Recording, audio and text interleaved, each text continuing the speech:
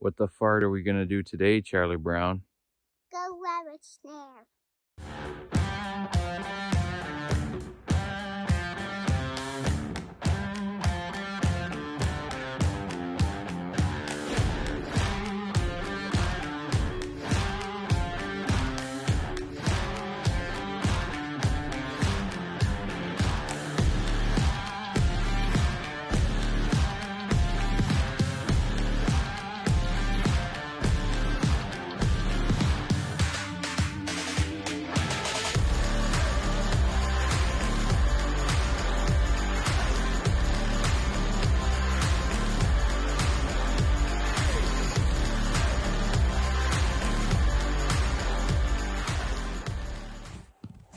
First thing you gotta do is find out where they are.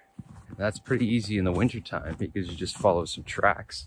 But they're usually down in the cedars, balsams, in the thick stuff down in the low areas, not high up in the hardwoods. We haven't got some snow in a while, so it's difficult to find out where they're moving just because you have all these old tracks as well. But you can see the difference between the old tracks here when it was a lot more powder, and then since we've gotten a little bit of a melt, you can see just in the skiff on the top, the fresh tracks. So you really want to find a line that they're following pretty heavily. So right here's an older line, but you can see that it runs right through that channel there. And you got to get down to their level. So this has some older tracks, but then there's some newer ones on here as well. And there's also a predator that walked down it. But there's not really a great pinch point there that we can set up a snare on it. But maybe on the other side. This is where things become quite difficult when there's just, because we haven't gotten any fresh snow in the last few days, it is just polluted with tracks.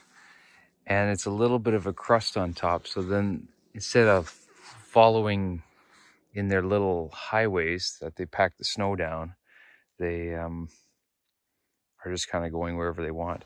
There is one line in here that we'll definitely take a look at and put a snare on. So this is an older line here, but I can still see some fresh tracks on it just coming up all the way down. So we'll put one attached to this limb. So I've pre-made some loops here.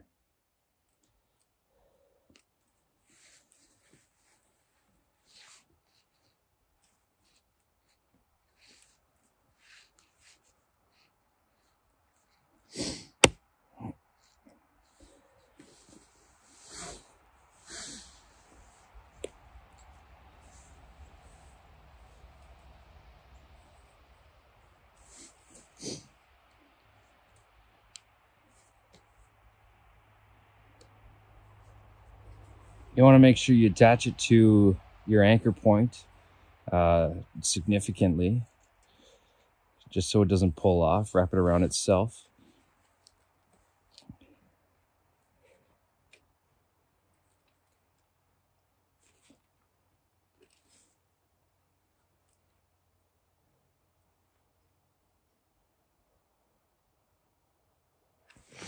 And now we need to build in the kind of the channel to corral them right through the center of it.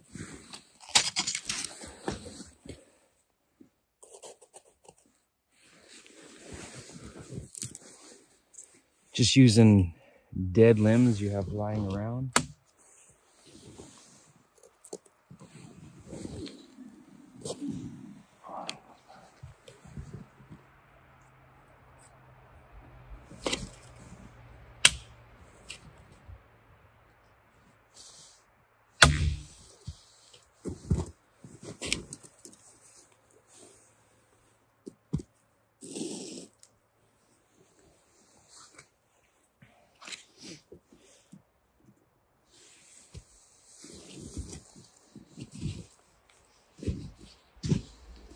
that's it. So there's quite the line there. And we will use this branch here to anchor it. It's a good live branch. It should be strong enough. So you want your loop about 4 inches in diameter. That's Ontario law. So 4 inches in diameter using a 22 or 24 gauge brass or copper wire. So I'm using a 22 gauge brass. And it has always worked well for me.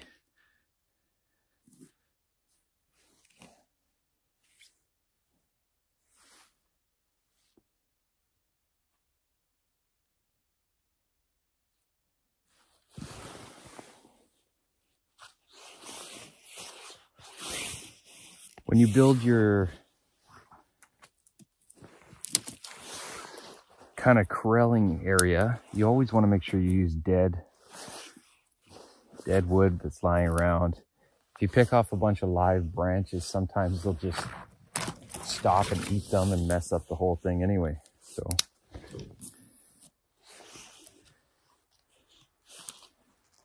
we're also going to put some on this side just to keep them from going around. So you got to check a snare every day, and the reason for that is you're competing with all the predators. So I mean, like, look at all these fox, coyote tracks. There was some lynx tracks over there. Wolves, constantly competing.